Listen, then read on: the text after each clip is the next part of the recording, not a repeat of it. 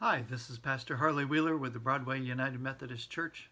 Today my devotion is out of Genesis chapter 2, verse 7.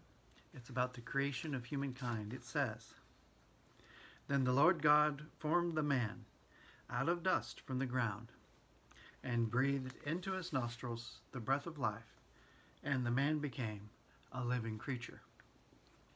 It's a beautiful picture of creation. You realize this God who can do anything with a wave of his mighty hand is down there forming the man with his hands, lifting him close to his presence, his very face, and breathes into him the breath of life, and thus we become living beings.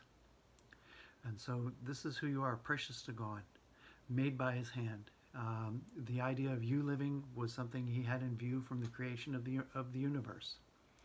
Now also, the beginning of the year, it's January 3rd, or 4th actually, and I want you to consider, my friends, that we've perhaps begun some resolutions, and then perhaps already found that they're harder to keep.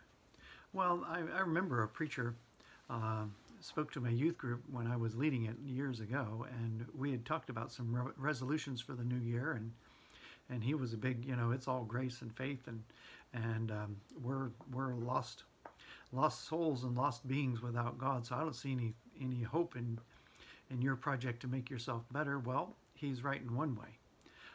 We need to remember not the despair that we are lost beings without God. We are. But also that we are people designed to live by God's very spirit and breath. So no resolution is gonna stand without God's grace. But with God's grace, many things will happen in our lives that are amazing.